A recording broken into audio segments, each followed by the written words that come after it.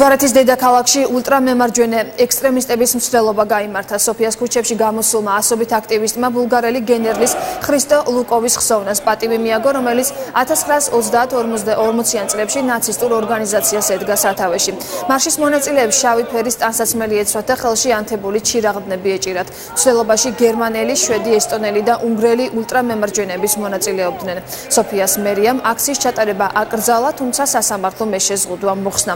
ბულგარეთის დედაქალაქის მერმა განაცხადა, რომ მსგავსი აქციების ადგილი სოფიაში არ არის.